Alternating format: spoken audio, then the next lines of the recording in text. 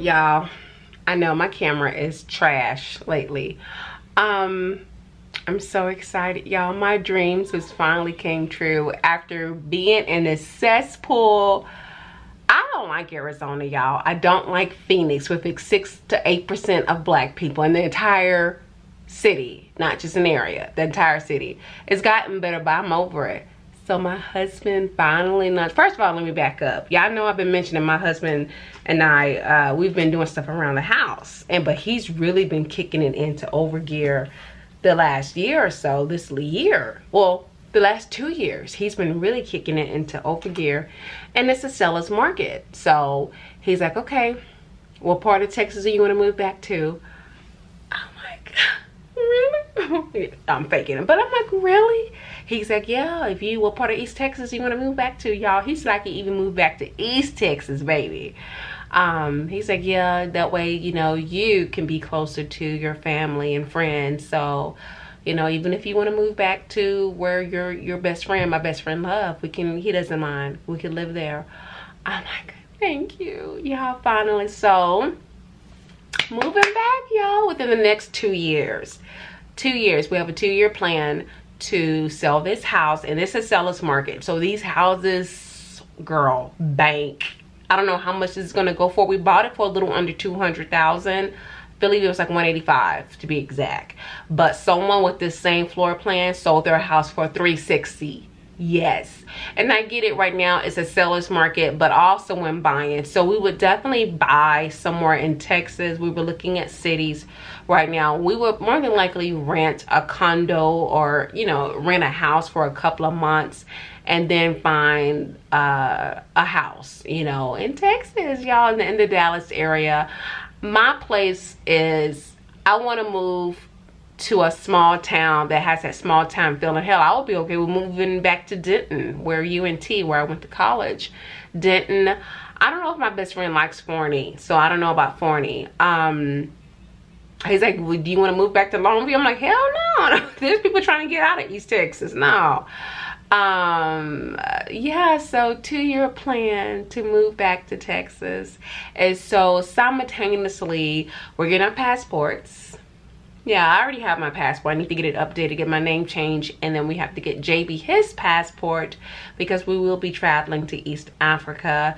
My husband has been saying for years he doesn't want to work forever. So if he can make some type of business ventures in East Africa, specifically Kenya, it's time to do it now. Like, he's in his mid-40s. It's time. Like, it probably would have been time when we were in our 30s, but it's time to make our money work for us. So I'm like, okay, you know, at first I was scared.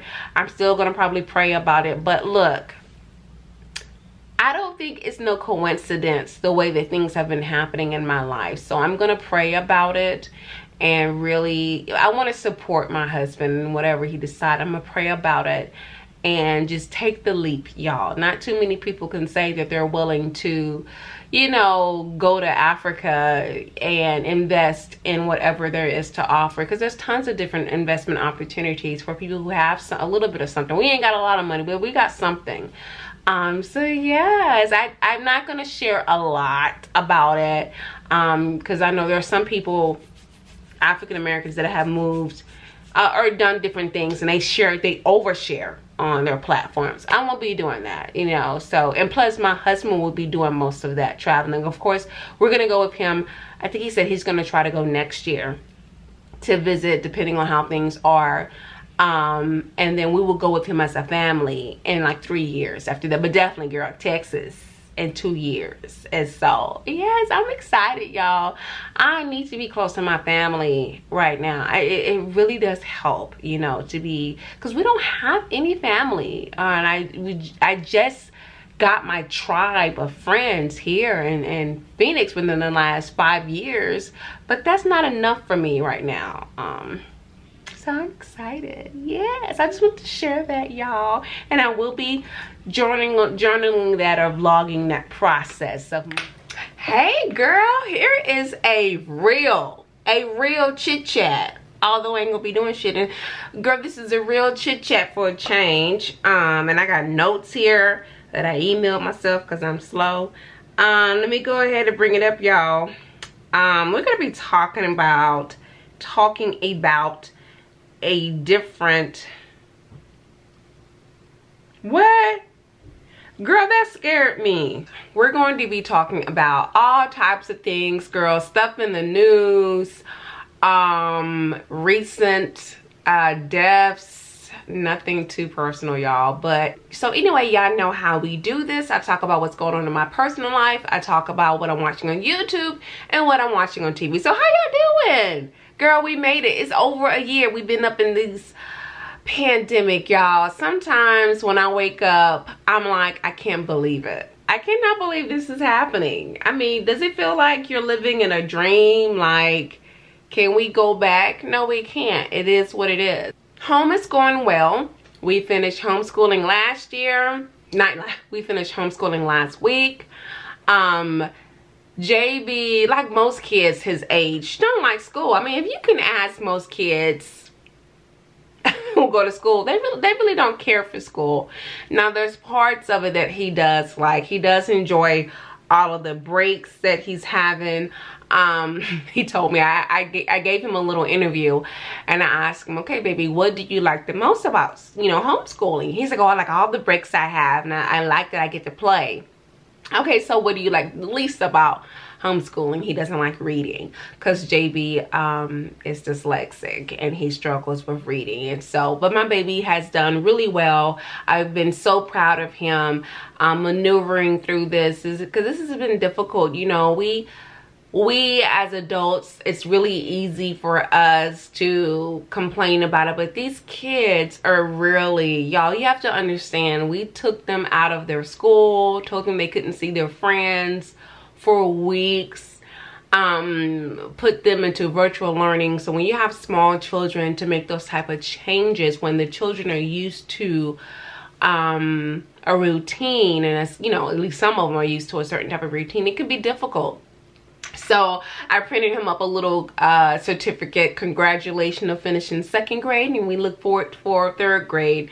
And so for this summer, I've gone ahead and signed him up for swim lessons. The city of Phoenix is offering swim lessons for all the kiddos.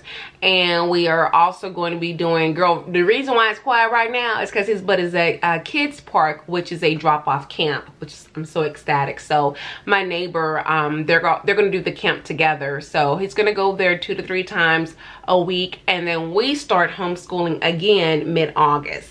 So one of the things I definitely have to do, my goal, and I know I feel like I'm repeating this may be repetitive, so I do apologize. Girl, hold on.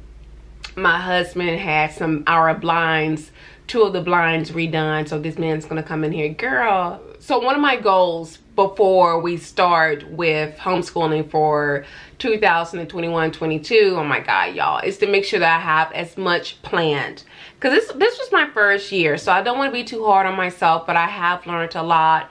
I definitely want to have most of the lesson plan for the half of the year already done, ready to go, because we switched up. I think we switched our curriculums overall 3 times this year before we found, you know, a schedule, and before we got into the swing of things, you know, and it may be that way. And so one of the things that we really enjoyed for this year was called project-based learning, which is where you take a project and you incorporate different topics or subjects such as math and writing and reading. So one of the ones we did was trapped in the 80s. So we had to look up several incidents that happened in the 80s. We had to look at different, we looked at movies. Also had a really good time. I think one week where he was kind of struggling, I said, you know, forget it, child. Let's just do something totally different. So we had a culture week, and so we learned about Rwanda, Japan, Canada, and so we did things like I bought him a sushi. I bought him a sushi toy, and he learned how to make sushi. We watched sushi videos. Oh, and we did Egypt too. It was so cute. I allowed him to play outside. He dug out Nile River. I allowed him to mummify one of my Barbie dolls. Poor Mark. Mark is probably still mummified, child, in the backyard. So I think it's crucial for kids this age to play. That is how they learn. That is how they learn, and one of the ways that they learn. They need to play. So homeschooling for us is here to stay, and he socializes a lot. I think that's also one of the big misconceptions with homeschool kids, baby. JB's schedule is jam-packed. Like, we had a birthday party this weekend. He has friends that if I wanted to, he could socialize with a child every day. Every day. Cool. You know, besides that, nothing else is going on. Work, my job, this is something I would advise you guys. My job is getting a little slow, and y'all know I am what's called a learning management system administrator by trade. And what I do at my job is I organize and I coordinate online training for our clients, okay? And so we've had 5 client trainings this month.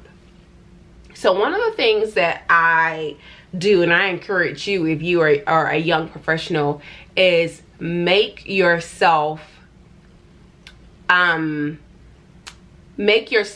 value in your company. I'm already a value because I'm the only person that knows my job in my department. But if we don't have client training coming in, then is Vivian really a value? Let me tell you something. Everybody's replaceable. Do not think that you are not replaceable, because you are, baby.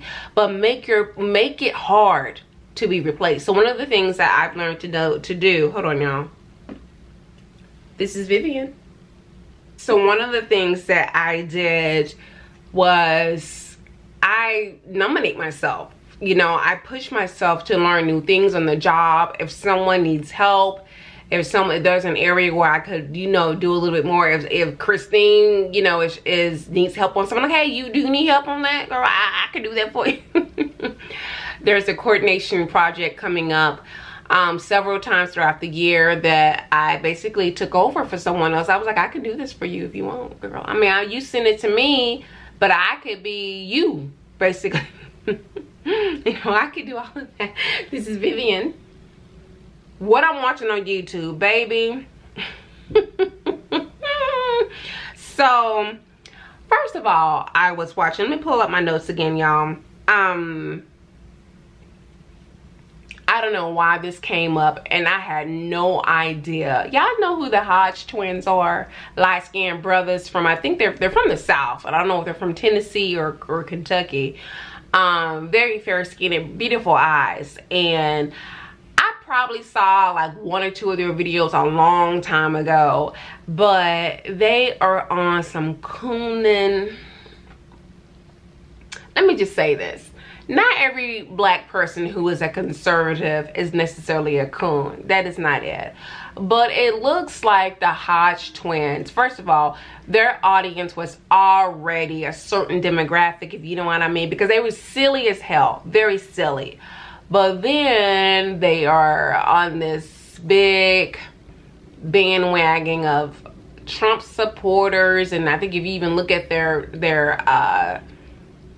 their page is like the big American flag. They wear hats that have American flags, and that's fine. Be patriotic, but at what expense? At the end of the day, you still black. You know what I mean? And yeah. And so I was a little surprised by that, to see that they own some Candace Owens type of BS, and I'm like, wow, very interesting. So girl, anyway, I didn't look at their videos, I just saw, I think I was looking at Tyrone Magnus, and he was reacting to them, and I was like, what? They are totally, yeah, they're do a little bit of political stuff, and I'm like, but y'all are not, they don't come off as that smart to me. I'm sorry. I'm sorry, but they don't. Girl, I said I didn't want to talk about it. Y'all, apparently your boy Kevin Samuels was caught. No, he wasn't caught. I guess he was filming. I'm telling y'all, black women in general, not even black women in general are nosy as hell. They will look at everything. You cannot run anything. You can't sneak nothing past us. So let me see if I can bring it up on Lipstick Alley, because I was trying to look at it this morning. Now there was already, the only thing I can agree with that flipping Tommy Sotomayor is, I believe that Kevin is, I don't believe he's gay, I believe he's bisexual. he is giving me, I feel like at night he be laying down in his bed with one hand under him, and you know, he has a bonnet on. That's so apparently the thread is called "Y'all Come Here, Kevin Samuels Has a Man in His Bed." Child. So 20 pages deep. KS is a piece of work. He is the epitome of, it's not what you say, it's how you say it. Black women in general need to stop going on that show. I think it's absolutely ridiculous. One thing I will say, I do think that he took a lot of points from talking points, not necessarily points, from Tommy. Tommy is right about that, because I saw a little bit of his video. They were dragging him in his comments because a lot of men love KS. If I'm looking for advice, I want advice on getting a man and keeping a man and getting married.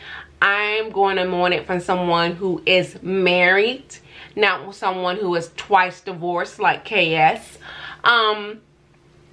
You know what I mean? Some of the stuff he says has some value, but again, a lot of it is BS. I'm sorry. So yeah, we ain't gonna give this man too much attention, y'all, because I don't want his trolls coming over my page. So now we gonna go ahead and keep it pushing. So what else I've been watching, y'all? Oh, so I came across another young lady's post about dating in 2021. Now mind you, I haven't been on a date at all because I've been married. Girl, what is this girl doing?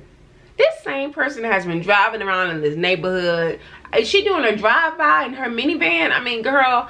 Anyway, y'all, dating in 2021. So this one girl was basically like, we didn't even go on a, you know, do people even go on dates anymore, y'all? Like, those are, I mean, is people even dating in the pandemic? Y'all, why isn't nobody talking about all the weird stuff that is going on?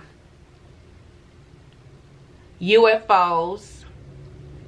Now the Pentagon is investigating. I know some of you have already seen that video of the unidentified flying object, a UFO, and now they are legit looking into it.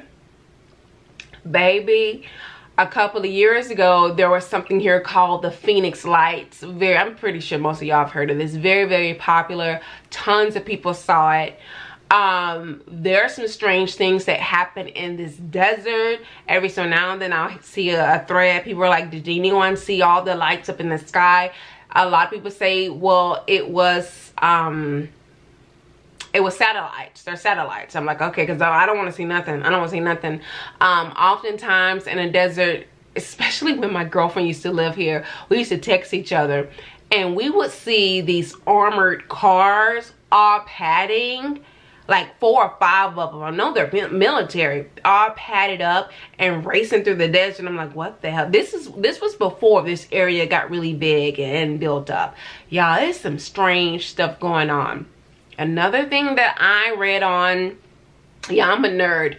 So apparently there is a group of scientists that have discovered some what's called ghost particles in Antarctica. So they have been looking at all of the matter, and the reason why they call them ghost particles is that they go outside our standard of physics, so they can't explain it.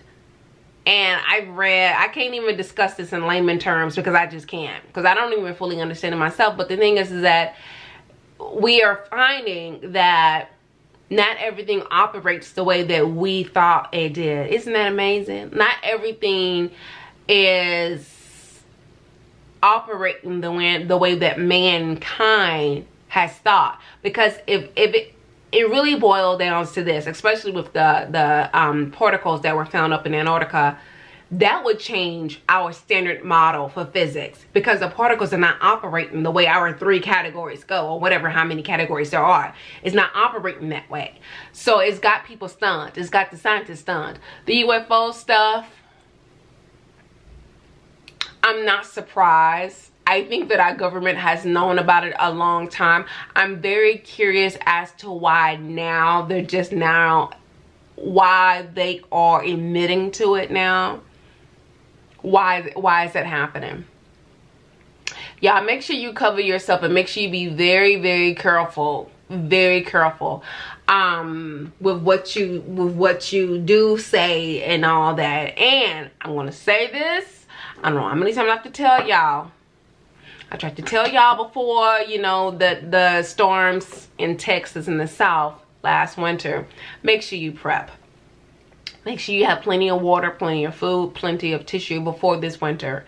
Make sure you, global warming is a real thing. Oh, did y'all hear about that huge iceberg that just chipped off the size of New Jersey or something? Like, bigger than New Jersey, I think. Like, seriously. So anyway, besides that, please make sure that you are prepared. Not only that, but honey, I was at the Dollar Tree. The Dollar Tree is one of my favorite places. The Dollar Tree is one of my favorite places that I go to get, you know, supplies, prepping supplies. And sure enough, one of the first things I saw there last month, because I don't go there a lot anymore. I don't even really go out, you know, at all anymore. One of the first things I saw was a big sign that says, it was something like, get your emergency supplies here, get your, like, they are literally telling us what to do. So you better start listening. Like, this is nothing to be, the world isn't it type of stuff. All I'm saying is just make sure that you have enough supplies at home to help your family, just in case something happens, just in case there's another winter storm, hell, just in case our AC goes out. Well, we have solar panels, but still, just have water, food, medical supplies, especially medical supplies, because we don't know what's going to happen. Now they have these new, the variants of the virus, and we don't know how this thing is going to mutate. So please just make sure that you're able to care for your family and your loved ones at the end of the day. So y'all, enough of that. What I'm watching on TV, girl, I don't know why I started rewatching Married to Medicine. I started rewatching Married to Medicine. I believe it was season 6.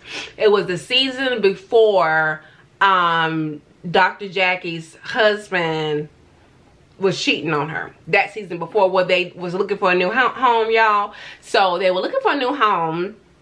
And this is also the season where Lisa thought that she could get pregnant. Like, how old was Lisa then? I think she was in her mid-40s trying to get pregnant. And Dr. Damon, what is his name? Dr. Damon? He was not feeling it, child. So, y'all, I'm watching it again. And they really, even though Mariah could be dirty, they really did her wrong. I mean, she deserves some of it. And I think that Mariah is the type of person to where she holds grudges. Because I remember one time, I think it was either, I sent Quad a message. And it was the episode where Quad went over to Mariah's house. Mariah was wearing this beautiful green gown. Child, Mariah always slays, I will say that. And she was basically giving Quad the cold shoulder. Like, why? And so I you know, sent Quad a message. I'm like, why would she invite you over there just for her to give you a cold shoulder and treat you that way? She's like, child, I do not know. That's what I was thinking. Anyway, and honey, Miss Lucy, which is Mariah's mama, Miss Lucy is a whole mess. I ain't gonna talk about nobody's mama though. So anyway, y'all, yeah, it's really funny to see how relationships operate on TV before you know stuff is about to hit the fan. So I could literally see the tension between Dr. Jackie and her husband. Not to give him a pass for cheating, because there is no excuse for that behavior. But I could see that he was it was almost like at the point of, or maybe he was even doing it then, hell. We don't know. Do we know? Was he cheating then? And I'm sorry, Dr. Heavenly, even though I love Dr. Heavenly and her little ass giggle, I think it's weird as hell that she calls her husband daddy. I think that is strange. Does she have a good relationship with her father? I don't know, but I just think that's really weird that she calls him daddy. Y'all, what else? I saw Brandy's little brother unblocked me a while back. Y'all, Ray J blocked me a while back. It was been a couple of years, then he unblocked me. I don't even know what I said. Like, I don't know if I called him Brandy's little brother or what. Whoever monitors his Instagram had blocked me. But you are Brandy's little brother, Ray J. Like, why you get mad? I mean, dang. So anyway, y'all, Paul Mooney. Paul Mooney, he passed away. He lived a long life, okay, 79 years old. He ran a good race. I'm sorry, some people don't even make it to 60. So 79 is a blessing. And y'all didn't know that he had twin sons, and they're very handsome in my opinion. 79, comedian, genius. And the thing that kind of irks me with our people is we get so... Clearly Paul was one of the girls, you know what I mean? He was more than likely bisexual, but who cares? And so was Richard Pryor. He even said that he had sex with, who was that? Oh, who was that? Marlon Brando. Marlon Brando. Like, why the hell was you? Now, Marlon Brando was fine in his day, girl. Well, yes, he was, but not the Marlon Brando and the Island of Dr. Monroe. That's how I remember him, the Island of Dr. Monroe. You with some damn cheetahs and that was a weird ass movie, y'all. Have y'all ever seen that? The Island of Dr. Monroe or Monroe. That was some weird ass monkeys walking around with titties and stuff. I'm sorry. I may have to watch that movie after this just to laugh at that foolery. So anyway, Richard Pryor was bisexual. At least I don't think he necessarily considered himself. These people were fluid with their sexuality. So, such a loss. I love that he told it how it was. You know, he did not hold back. A lot of white people couldn't handle that. They really couldn't. I don't think a lot of white people couldn't handle that. I think that a lot of celebrities also distanced themselves from him because of that, because he was like that, you know what I mean? Not all of them, but a lot of celebrities did. Hold on, Nikki's calling me. Hey girl. It's Bunny. Bunny, it's my niece. Bunny, why are you home? Who is that? It's Aunt Bill. What's wrong with your screen? Baby, is my screen not on? Hold on. Hold on, baby. What's wrong with your screen, Aunt Bill? Now can you see me? Look at my babies. Hi. Hi. Let me see you, Bunny. Hi. Hi, baby. Wait, you was doing your makeup? All right, y'all, sorry about that. My babies called me. Oh, y'all, it's so funny. Like, my niece and nephew, there are, just to get off, not to get off subject, there are like 6 or 7, no, yeah, about five of us cousins that had kids all in the same year, girl. And my niece and JB are 3 months apart. And when I tell you, she looks exactly like my sister. I think, of course, JB looks like me, but I think that if he was a girl, that would have been my twin. Like, when I tell you this baby looks so much like my sister, it's scary. It's literally scary. Okay, y'all, so what I'm watching on TV, sorry. So, Top of the Lake. Absolutely phenomenal. It stars the actress that plays in The Handmaid's Tale. I forget her name. She's, you know what I like about her is that Hollywood has put this almost, she breaks through the barriers because she is not your stereotypical beautiful actress, you know what I mean? She's not tall, she's not super skinny.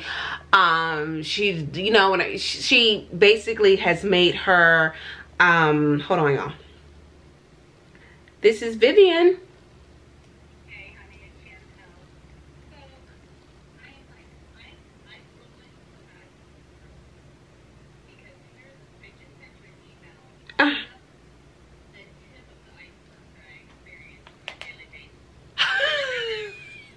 Y'all, I keep getting so sorry, I keep getting interrupted, y'all. But this was work. I mean, I work from home. This was work, and I'm putting out a mini fire.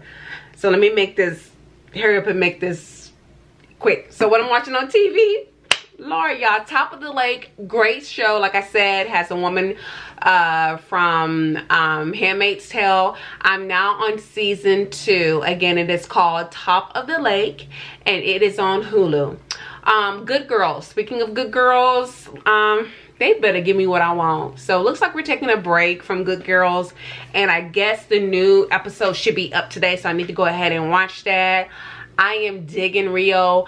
I did see like a thread or something where they're talking about make sure that you sign the petition for Good Girls to stay on, and I guess they're threatening to cancel it, y'all, but it's okay. This season is okay so far. Jacob's Ladder.